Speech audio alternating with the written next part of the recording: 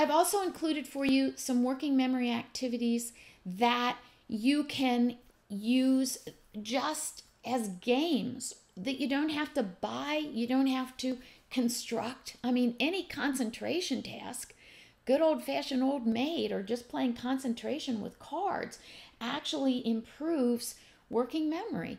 Keep in mind, though, that the key to building working memory skills is not to emphasize the outcome, but rather the process. So it is the exercising of working memory that builds our working memory capacity. It's using working memory that builds our capacity, not how we do on the test. That's what we really want to emphasize as therapists.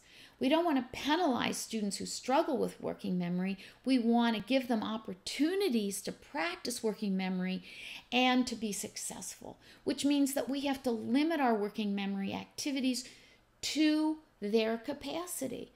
If I have one student who doesn't have a working memory beyond a minute or two of listening to a story, then what I'm going to do is just have very short segments of stories in the beginning and then gradually increase the complexity. If I have a child with a language problem, that's going to inhibit their working memory for listening to a story, just having to comprehend the grammar or comprehend the vocabulary. You've all had the experience of being in a course that's above you cognitively. I mean, I can remember taking a astrophysics course by mistake. It was an astronomy course at Northwestern University, and I thought we were going to be learning some basic understanding of astronomy. I had no idea that it was astrophysics. We were going to be learning the spectrum of stars, and we were going to be figuring out how we could tell if planets were moving toward us or away from us, or stars were moving toward us or away from us through very complex physics formulas.